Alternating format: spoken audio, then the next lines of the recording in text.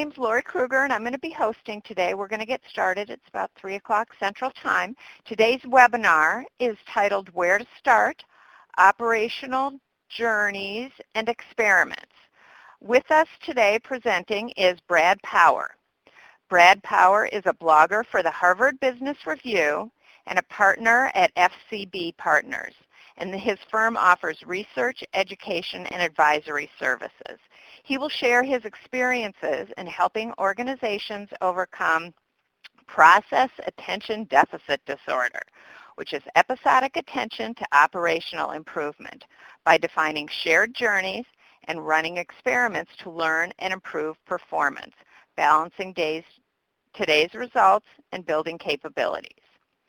So if you have questions throughout the webinar, you can type them in the chat, and Brad will respond as he can, but there will also be time for question and answer period at the end. So welcome, everyone, and Brad, take it away. Thank you. Hi, I'm looking forward to having a conversation with you today as much as is possible through the electronic medium. So if you're looking at the cover slide for all of this, you might notice that it talks about a few key words that I want to pull out, and some that might be strange. This is about journey to operational transformation. And my friend Brett Champlin, who invited me to speak today, and I see he's on, he said that all of you are very sophisticated process improvement professionals, that you do big P process and not small p process. So what I'm going to be focusing on is two aspects of process improvement. What I've got the picture there, the innovation engine and anti-fragile. So these are some ideas that I've developed around when your process improvement gets into big change, radical change, what we used to call business reengineering. And then in the zone of anti-fragile, which is a notion from Nicholas Nassim Taleb that I wrote about, which is that most organizations try to optimize their success model, and they get lean and they take out waste, and they get better and better at delivering on their current operating model, but then they can get blindsided. And so they're rigid, they're fragile, they're not anti-fragile. And so that we as process improvement professionals can be looking at ways that we can build problem solving as a discipline into our organizations to make us not fragile but anti-fragile. I hope that those two ideas, the innovation aspect and the anti-fragile aspect, will be clear after I get through the presentation. The takeoff point for this is a question that I was given by a Six Sigma belt at a retailing company, and she said, where do you start when you have an idea to improve operational performance? I'm going to come back to the answer to these questions at the end, but possibilities might be launching a program, soliciting local improvements, or maybe focusing those improvements in one particular area, or you can run everyone through training and Lean and Six Sigma, or you can set up an organization for process in the center, or you can embed it in the existing organization, or sometimes you can invest in new systems. And without jumping ahead, when I come to the end, I'll come back to these questions based on three stories that I want to lead off with, and then illustrate some of the aspects of innovation and being anti-fragile. So that's the overview for the discussion. So the first story, I always like to start with stories. This is a story of a primary care physician practice that I'm working with. And they're moving in their transformation from, that, for those of you who don't know on the left, that's Marcus Welby, MD. And there was a television show years ago, and he was a family doctor, and he knew everybody in his community. And he was a solo operator, and he provided specialized solutions for each of his patients based on sick care, and he was paid for his services. So that's the traditional model of primary care. It's based on sickness, and someone comes in and they get paid for that service. And if you're following the healthcare situation in the U.S. and in other places, that is an increasingly inappropriate model for care delivery, and it's moving to much more about being patient-centered and based on teams, hence the picture of a team working with a patient. And the world is moving much more to being paid for outcomes. And of course, with Obamacare in the news today, hopefully everybody is aware of some of these big changes. And the healthcare system in general is approaching 20% of GDP in the U.S., and it's unsustainable. And so almost everyone in healthcare is looking at declining reimbursements for the care they're providing, and they're all looking for ways to reduce costs. And so the physician practice I'm working with is making progress through experiments. And so they've taken some of their major pain points, which are the ones here on the left. The weekend urgent care was one, where basically the weekends are run completely different from during the week, and there's limited capacity. So if you're a patient and you'd like to come in on a weekend, you have great difficulty in getting in. And so they've run some experiments to improve their operational performance on the weekends. Another problem was when new patients are onboarded, they don't know whether that patient needs to be seen by a doctor immediately or whether they can just wait until the first thing that happens to them. Another problem they had was with too many messages coming into their inboxes, so the doctors are handling patients all day, and they've got all these messages, some of which are noise and some of which require immediate response. And so they needed to clarify this new medium. So these are the kind of problems, and what they've done is they've set up a series of experiments with the clinical people, the chiefs, driving the process, and they're looking at addressing these pain points and at the same time learning from those, addressing those problems and building capability in the organization generally. So that's one approach. That's the kind of, you might say, the bottom-up, let's have a lot of people suggest ways to improve work.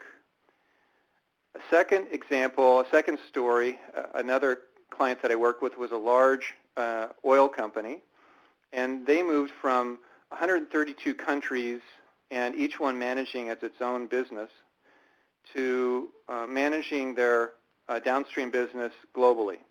And they defined an enterprise process model, and they simplified and standardized across the practices they had across all 132 countries so that they could, on a more consistent basis, handle their global customers on a consistent, reliable, and low-cost basis. And to do that, they largely did it on the back of a single instance implementation of an enterprise software product from SAP. So they had global SAP, and associated with that was a set of global standard processes. So that's a kind of, you might say, a big bang kind of process transformation, and it was driven by a system. So that's a second model of how some organizations have made change.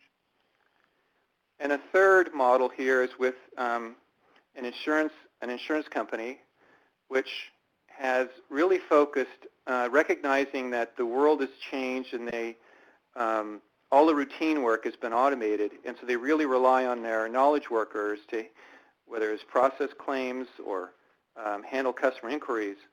And so they've really looked at enabling and supporting their customer-facing associates and helping enable them and empower them to deal with customers.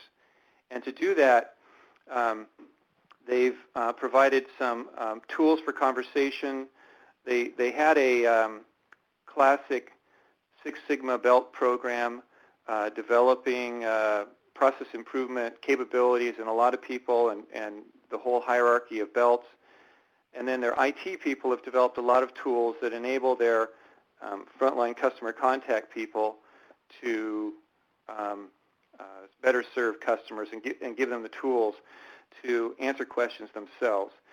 One of those tools is one of these internal collaboration social tools, and the other is they've got a search-based, it's sort of like a Google search for a repository of best practices. So that's a third model. So these three models are all suitable for each of their situations, but I wanted to think about some ways of looking at how would you know which is the right approach for your organization. And an important first distinction I'd like to suggest is between what I'm calling the performance engine or innovation. So the performance engine is improvements to the basic success model of your organization. It's day-to-day changes you make that are sustaining and incremental. This model of the performance engine assumes that the business is pretty much repeatable and predictable, that we know how to make investments to improve the way we do our operations, and we can predict how those changes will occur, which is distinct from the innovation engine where you're making changes that are occasional and they're big changes and you actually don't know what the outcome is going to be. So it's unpredictable. And for the innovation engine, the discipline that you need is the scientific method. You need to have disciplines around running experiments, around having a hypothesis about what the experiment result will be, and that's why the picture there of the young scientist looking at the beaker of red chemical is, what did we get here? Was I expecting red or was I expecting blue? So that's the world of the innovation engine. And it's different where you can predict. You run the performance engine pretty much within the management hierarchy. For the innovation engine, you really need separated projects that look at any change you would make as a learning opportunity. So some of the actions that I've seen for if you're in the innovation space, and just to make this distinction, again, if you're in the performance engine space, you're going to be working with your traditional command and control management structures. Silos are fine. It's okay to just operate as you would within your normal management hierarchy and systems. In the innovation space, you need to be thinking about disruptions that may, opportunities and threats in the marketplace. So you want to be out there looking and sensing and responding to the market. One of the things that I've seen, I'm writing a blog post about, is creating a sensing station in Silicon Valley or equivalent. There are over 200 companies that have established outposts in Silicon Valley to be in touch with the high-tech developments there, and they're either doing venture investing or they're just a listening outpost, or sometimes they're forming partnerships and collaborations and doing R&D. So if you're an innovator, you want to be out sensing what's going on in the market so you aren't blindsided by what might be coming at you. As I mentioned before, you need a disciplined experimental learning process and methodology. You need hypotheses. You need clear expectations about the outcomes. You probably want to have labs, which are controlled environments where you test ideas, pilots where you take them to real customers in a small controlled environment, and then rollout where you take those process changes out broadly. You need a methodology for all of those stages.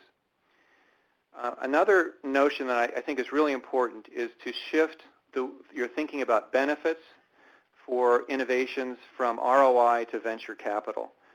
So that the financial people in an organization will try to apply to process changes, innovative process changes, or other business changes. They'll try to apply cost-benefit analysis that assumes that we know, again, the kind of incremental change that we'll get from a well-understood problem. But if we don't know what the outcome is going to be, what the venture capitalists have is limited risk. They have a notion that if I invest, let's say $100,000 in a startup, if it works, great. If it doesn't work, I've lost that $100,000. This is the kind of thinking that innovators need. They need to be able to say we're going to invest a certain amount and we're going to run an experiment and we don't know what we'll get, But if it works out well, then we'll invest another 100,000. The worst case is we'll lose the 100,000. It's a completely different financial mindset. And then there's a lot of, the last point is for innovate in the innovation area, there's a lot of thought that needs to be given to how the innovation interfaces with the performance engine.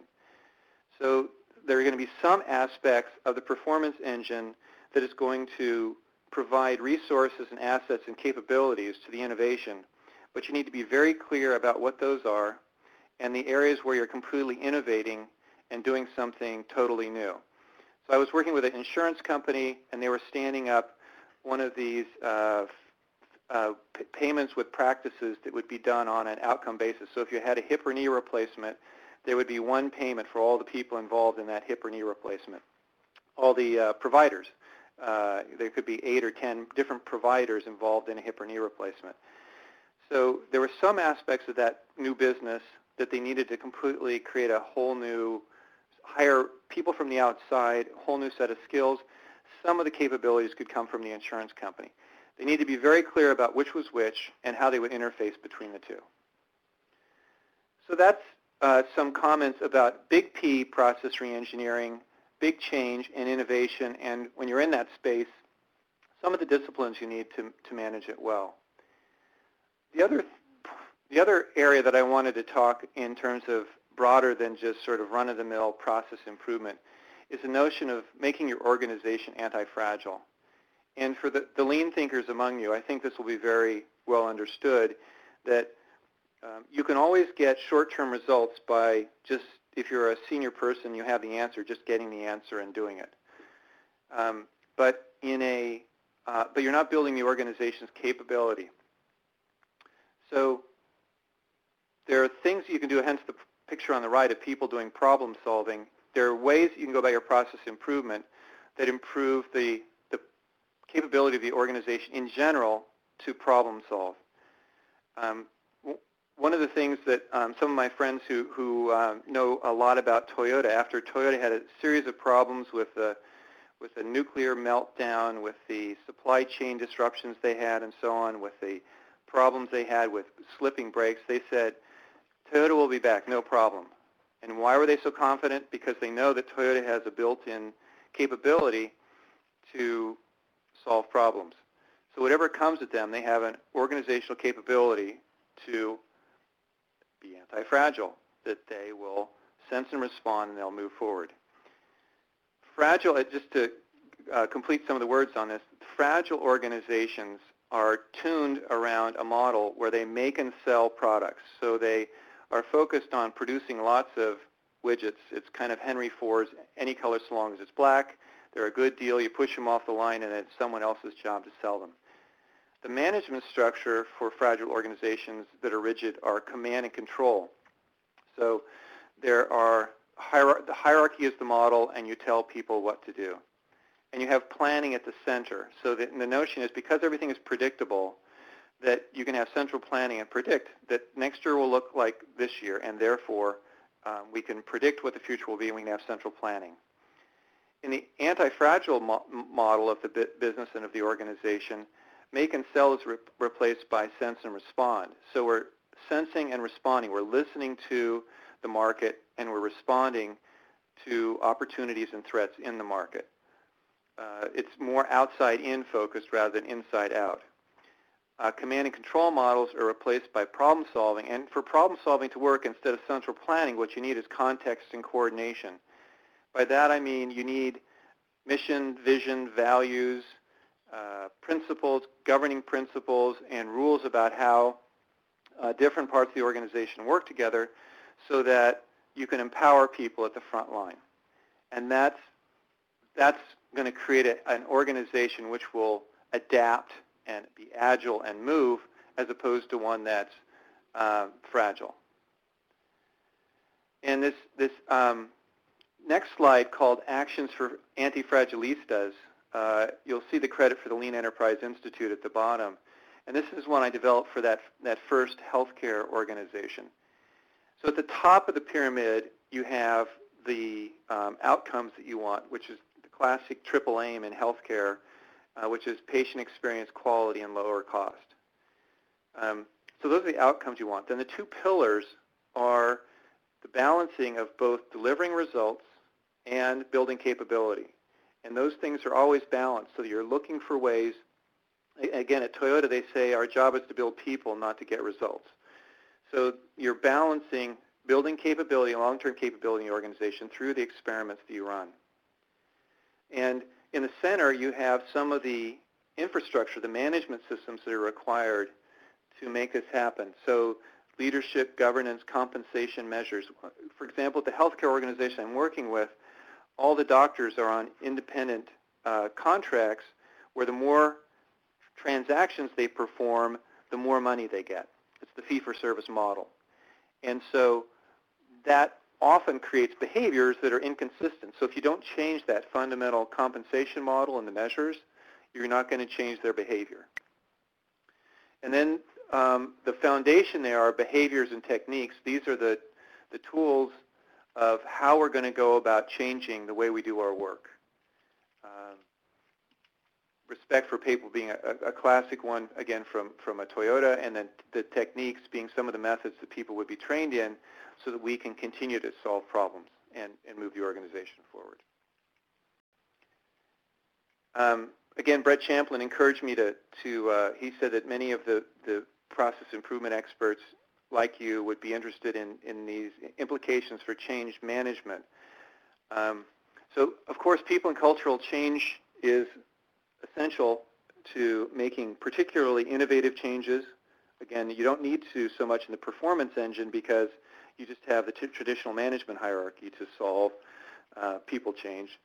But particularly if you're in the zone of innovation or being anti-fragile, you need a different kind of manager and a different kind of environment. The context I already referenced or mentioned before. You need to define the journey that you're on. There's a picture here. The picture here is meant to be, it's got two things going on that I liked about it. It's got the North Star, which is the guiding goal that is often, again, referenced in Lean. And then you've got the servant leader helping the friend in the direction of getting to the North Star. So part of what you require is a context, a clear sense of urgency that we need to go somewhere, and a vision of where we're going, and these governing principles. A second key principle is respect for people.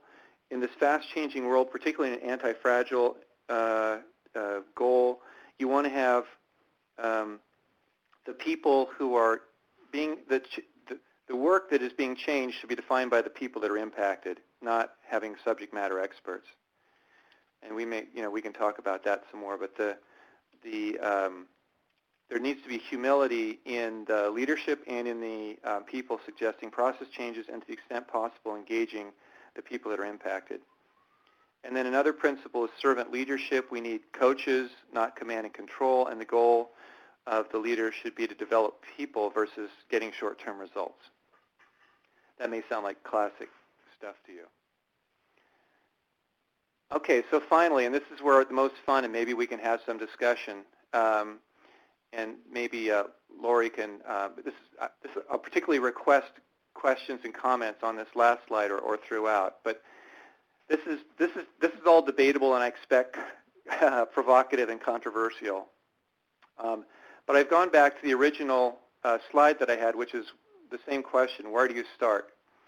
And given the ideas and the distinctions that I provided, the interventions that you could make to improve processes are contingent on whether you're trying to optimize for the performance engine, or whether you're doing innovation, or whether you're trying to make your organization anti-fragile. And so what I've got here is the pluses mean it has a positive impact, and the minuses mean it has a negative impact. And when I've got plus and minus, it's because it's got some pluses and some minuses. So let me go through a few of these. So launching a program soliciting many local improvements is similar to the first story that I told of the healthcare primary care practice. And it's going to have a positive impact on the performance engine because they're dealing with pain points. So it's going to have good results in terms of improving day-to-day work. The negative is that this process is not going to generate breakthrough improvements in the performance engine. It will also have a mild but positive impact on the innovation engine. And of course, it's going to have a big impact on anti-fragile because all of the ideas are coming from the people. In this case, in my example, it was the clinicians are improving the way that care is delivered.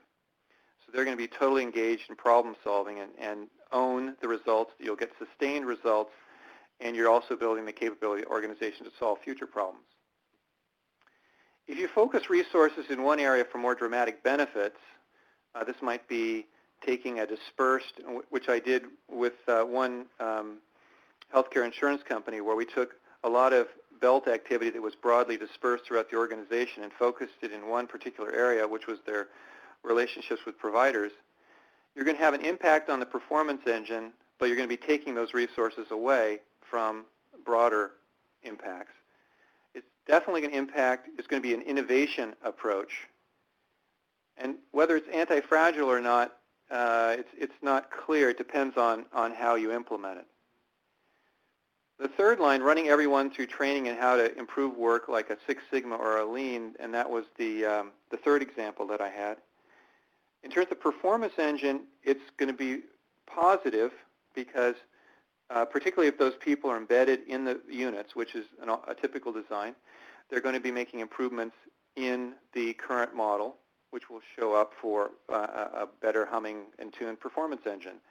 The negative is that if those executives who run those areas are looking at short-term results, they might prefer to work harder, not smarter. So they might view the resources that are being devoted to improving the way they work, working smarter, as taking away from just short-term results. So if you have a very short-term focus and you don't really want to get to root cause, you might view this as a negative. The innovation engine is going to benefit from training people on Six Sigma and Lean because they're going to start thinking about customers and how work can be improved. The reason I put a question mark under anti-fragile is because while in theory running everyone through training to improve work is going to increase your capability of the organization, in practice in a lot of organizations, it's actually made organizations more fragile. You can point to a lot of organizations. Someone, when I ran this by them, pointed to, for example, Kodak, as an organization that had an active Six Sigma program, but it did nothing for their anti-fragility. So it depends. In theory, they should be making the organization, but in practice, the way that a lot of organizations implement Six Sigma and Lean, it's not actually making them more anti-fragile. The next one, set up an organization for process. Again, as before with the performance engine, that can be good if it improves the performance of the basic operations, and it's a negative if it diverts resources from just running day to day. The innovation engine will benefit from an organization for process because there's attention, particularly if they're focused on end-to-end and customers. And then anti-fragile, because again there are resources being devoted to change and improvement, that will help the anti-fragility of an organization. Embedding it in the existing organization is going to be good news for the performance engine because they just want to tune up what they've got. It's going to be a negative for the innovation engine because everybody's going to be focused on optimizing today and not about doing dramatic changes or outside. And it's going to be both a plus and a minus for anti-fragile depending on how it's implemented.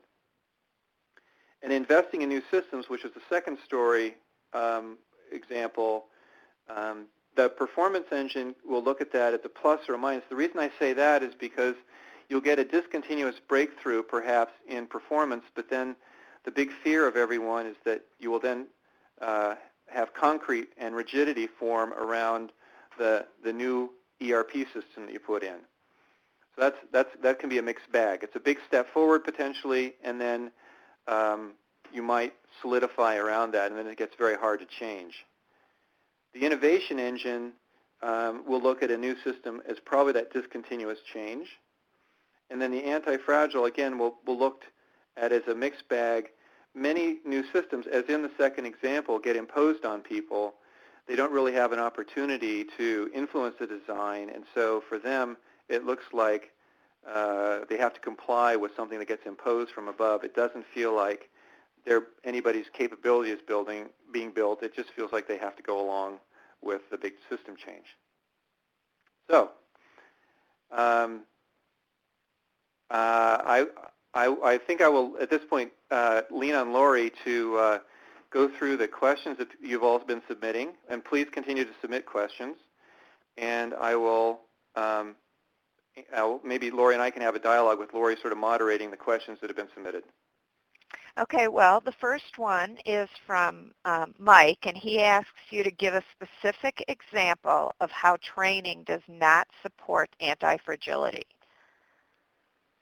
I think training would generally support anti-fragility. It's building capability, and that's what anti-fragile is about.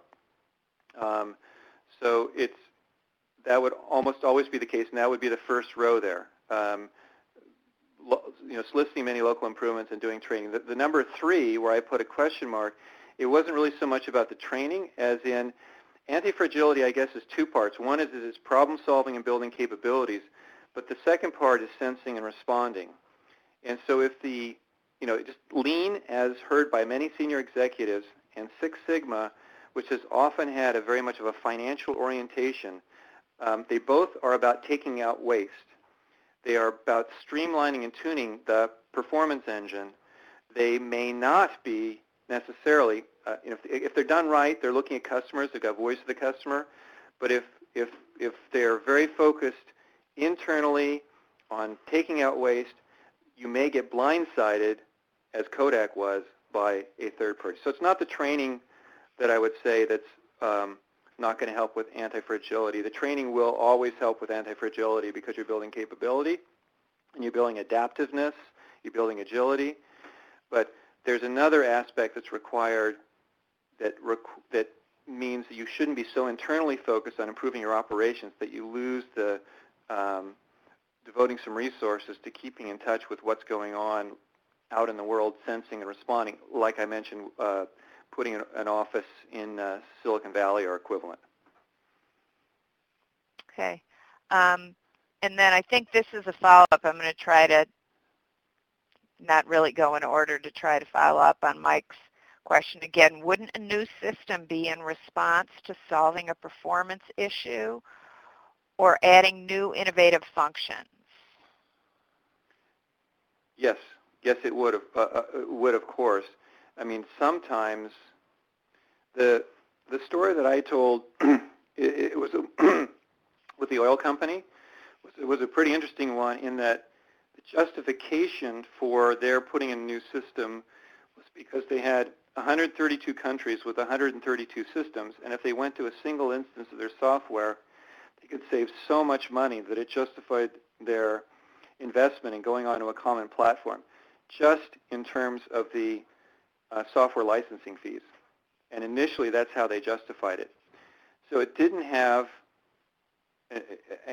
initially, although they came on later, because they said, this, just viewing it as a systems project was not really, a systems replacement project was really not worthy of the kind of investment they were making. But at least in that instance, the system was about putting them on a new platform, not about better capability and not about better process performance.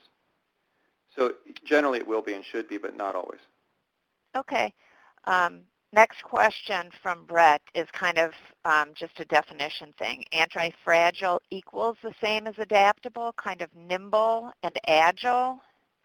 Is that your reference there? Yeah, I think that's true. I think that's generally true. Let me describe a little bit more of the definition from Nicholas Nassim Taleb. He says that most systems are fragile, that they break under stress. Other systems, if you stress them, are resilient. They bounce back quickly.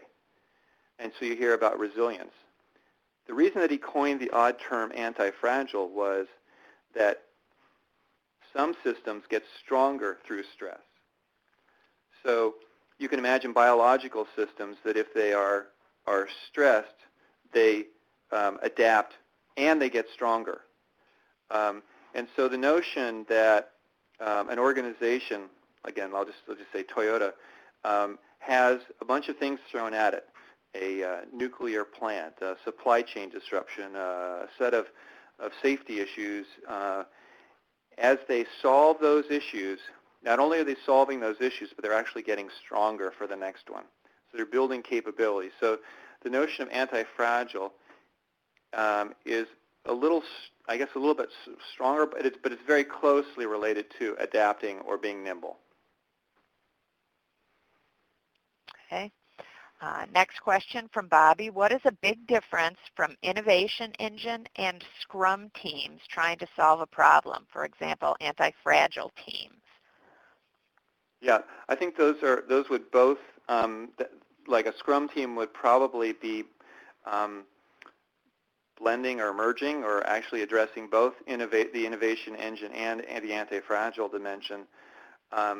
The innovation engine, because they're a methodology for trying a lot of small changes fast, and so in that notion of experimentation, we're going to be trying things that we don't know the outcome, but we're trying a lot of small experiments, so we're adapting, and that's going to be anti-fragile both because we're adapting, we're evolving, and also because that kind of Scrum method I think has a broader engagement of more empowered people in cross-functional teams and so on. So it's going to have both the kind of the human dimension of it as well as the adaptation dimension.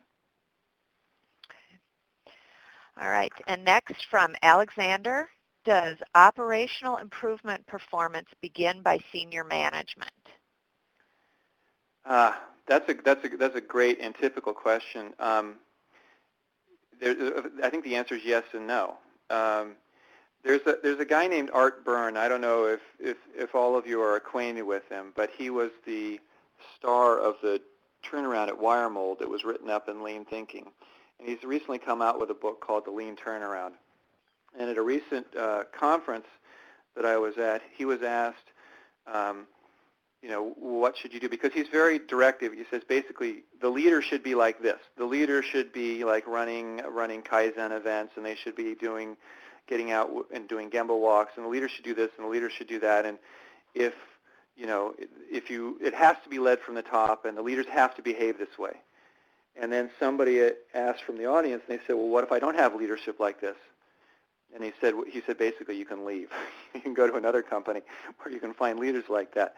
But then I think he thought about it afterwards, because that's a pretty black and white option. And then the argument was, well, do things in your area of responsibility that demonstrate the continuous improvement sorts of benefits, and then hopefully you can grow from there. So everybody has an opportunity to do something within the scope of where they have responsibility. And so it's a bit of a cop-out. There's a tendency for a lot of practitioners to look at leadership and say, I wish I had leaders that were like this. But in reality, in my experience, 90% of leaders aren't like the kind of leaders you would want. And so it's kind of like if you live in the Pacific Northwest, and if you didn't ever go outside whenever it rained, you'd never go outside. So, if you're going to be in an organization and you have leaders that aren't perfect, I think you still need to try and do what you can. And so that do what you can means do as much as you can within the areas that you can impact, and hope that it becomes a groundswell and that other people pick up whatever you're able to do. Okay. And now from Pat. Under the innovation engine, I would see set up an organization for process and embed as both positive and a sequence. Okay. So I think Pat's talking to that particular cell in the matrix. So setting up an organization process and embedding it as both positive. Okay. Yeah, the argument against creating a separate organization. So I did research. I've done research over the years. This is probably even, for the last 10 years I've done research in organizations that have set up internal consulting groups or centers of excellence or some kind of groups, or if you've got all the process belts in a pool. And I've seen many of those shut down when leadership changes, when the economy changes, and these are viewed as discretionary resources. And so the people in the performance engine look at a centralized group like that. I mean, I can talk about J&J did this, Staples recently did. I mean, a number of companies have, and EMC years ago. So the people in the performance engine look at the centralized group as a nice to have, but not a need to have. And when times get tough, I can just, again, work harder, not smarter. So while it is true that we as process and innovation and anti-fragile advocates would argue that setting up these organizations are both positives, I would agree. From the narrow perspective of someone who's focused on short-term results and wants to run the performance engine and optimize it in the short term, all of that investment looks like something that's optional.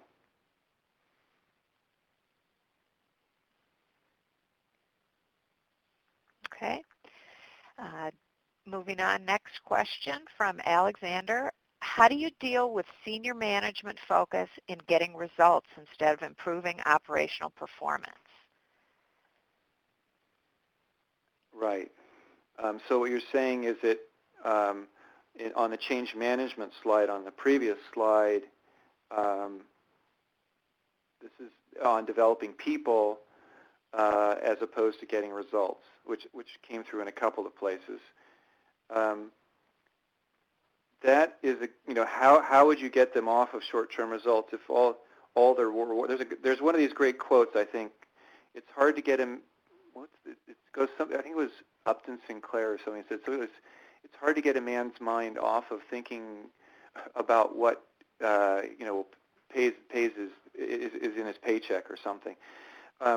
So if managers are measured and compensated for results, then they will optimize for results. I find that in family-owned organizations, there's a longer time horizon, or not for profit or non-publicly traded. Obviously, there's a focus on the longer term and on developing people. There are some organizations that have that. Again, Toyota as a tradition. It is hard. I'm trying to think about how you would shift. I think you would have to change the incentives. That is, you would have to make it clear that you are rewarded for developing people. So your performance management system would have to have whatever the name is in your organization, some kind of objectives. So if you're managing by objectives, you would have to have objectives for senior leaders that would have developing people on a par with getting short-term results. And then you'd probably also have to have some role modeling and some training. Anytime that people have to make shifts in behavior, it's hard for them to get out of the way that they've traditionally done things. And so you would need some education and training and some coaching and some role modeling. So I think it would require all of those things to get a shift in leader behavior. Okay. All right. From Mike, what are your thoughts on the current and future state of ISO 9001, and in your view, does it include the operational performance context you have presented today? So I'm going back. So I'm not a manufacturing expert, and I don't know ISO all that well. I believe that it has to do with documenting your processes more than it has to do with improving your processes, but I could be wrong. And so I'm trying to think how, if we added that as a line item on this last slide, let's just sort of think about it. So if I had an ISO 9000 as a motivator for understanding the current state and documenting my processes, how would that look? So the performance engine perspective would be, it's a lot of resource to go doing that documenting. Are you sure we need to do that? But if I did, it would probably uncover opportunities for improvement, and it would help me with training people who are new. So I'd probably say, plus and minus for performance engine. On the innovation engine, I would say this has nothing to do with the innovation engine. That's an investment in documenting what we do today. It's not going to likely identify breakthroughs, although you can tell me, those who know ISO can tell me if you would come up with breakthroughs. I suspect not. And then in terms of anti-fragile, it might have some anti-fragile effects because in documenting the processes, we would probably get the wisdom of, and maybe some of the tacit knowledge of some of the more senior and experienced workers in the processes. So we might learn something if it was done in a constructive way that had some adaptation benefits, not just a documentation exercise, but there was an opportunity to do something with it. So since I may be I may not know ISO 9000, so if please ask a follow-up question if I've misrepresented what it is. Okay. All right, and moving on from Brett, it seems to me that service companies are by nature more anti-fragile than manufacturing organizations. Do you agree? Well, it's certainly the case that because service organizations are customer-oriented, and because a lot of what they do is not bricks and mortar, it's not physical things, they're more agile or flexible, it's easier to change. So a service organization can probably pivot and move in a different direction because it's either bits or people, it's not physical assets. Whereas if you've got a manufacturing organization, a lot of what you do is locked down into physical plants and assets and people. So that part, I guess, would argue that manufacturing is a little more fragile and rigid. There are a lot of advantages, though, that manufacturing has, as you probably know, in process improvement generally, because you can see the work. If Brett works at an insurance company, it's harder to see the work. If there used to be paper and it flowed through, you could tell if there was an inventory backlog next to somebody's desk. But now it's all in some computer queue somewhere. So there are some advantages to the whole notion of visual management can be a lot easier in a manufacturing environment. So you can see problems and you can learn, you can solve problems, you can make things better, and it's all visual and tangible. So I guess it would be kind of mixed. I would say in general the service organization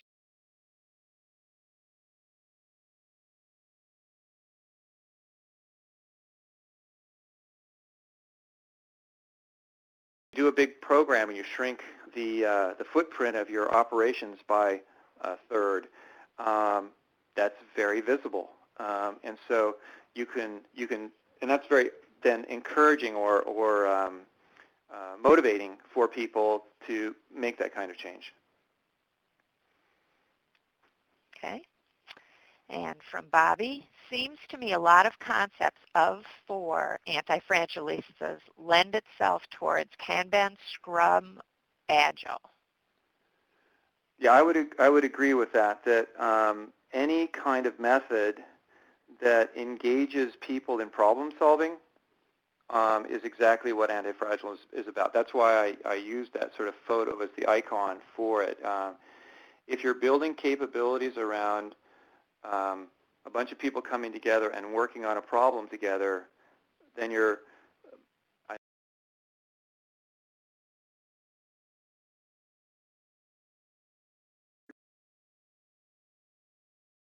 not only solving the problem at hand, but you're building the ability to solve problems generally, and that's going to help you.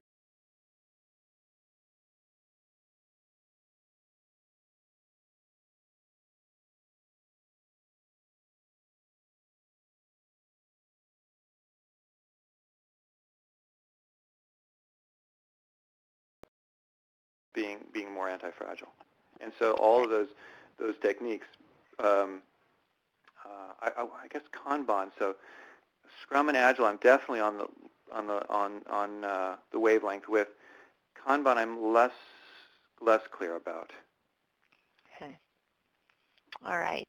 And here's a question from someone who unfortunately signed in late, but I missed the earlier parts of the presentation. Can you advise on some resources in order to begin the process of helping improve operational performance along the lines you've discussed? And follow up to that is what certifications are relevant to begin this process? Okay. So there are a couple of well, there are two or three books come to mind that I think are very good resources for this. On the innovation question, on the innovation engine, there's a book called The Other Side of Innovation, and Solving the Execution Challenge. Vijay Govindarajan and Chris Trimble. And they spent a lot of time talking about the distinction between the performance engine and the innovation engine. And then in terms of being anti-fragile, the book that I like best is called The Adaptive Enterprise by Stephen Haeckel, Haeckel. And then it's almost the same distinction from the performance engine and the innovation engine, but then they look at it not as an innovation initiative, but as a management system. So they're looking at the whole enterprise and how you can make it, and they call it the sense and respond, creating the sense and respond organization. Those are the two references. In terms of certification, these are not tools and techniques. I mean, usually certification applies to tools and techniques. I work with FCB Partners. It was in the opening, and we have a certification of process mastery. And so we offer education in the broader area of business reengineering, which would line up with the innovation engine, and increasingly we're getting into this world of anti-fragile. So without this being a paid political announcement, check out FCB Partners, and maybe we would have something there. And we do have a certification of process mastery.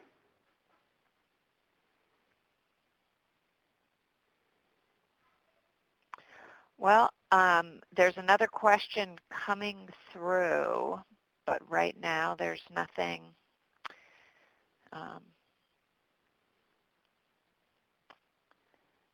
There's nothing imminent, and we've got about 6 more minutes, people, before we need to wrap up. So if there's any last questions coming through, now would be the time.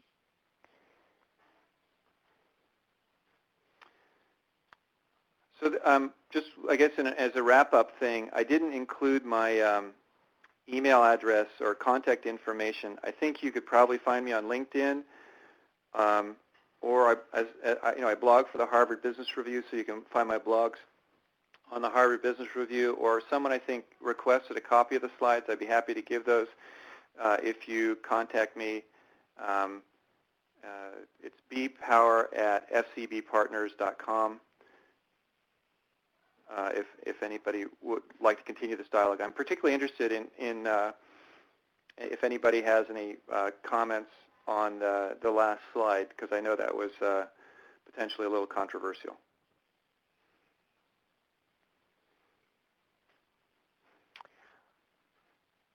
Well, I think that's it. We want to thank everyone for joining us today, and we hope that it was valuable for you. These slides and the webinar recording will be posted on the members only section of the ABPMP website. Please allow us a few days to get that up and running. And thank you very much, Brad, for your time. It is greatly appreciated. Thank you. Okay. All right.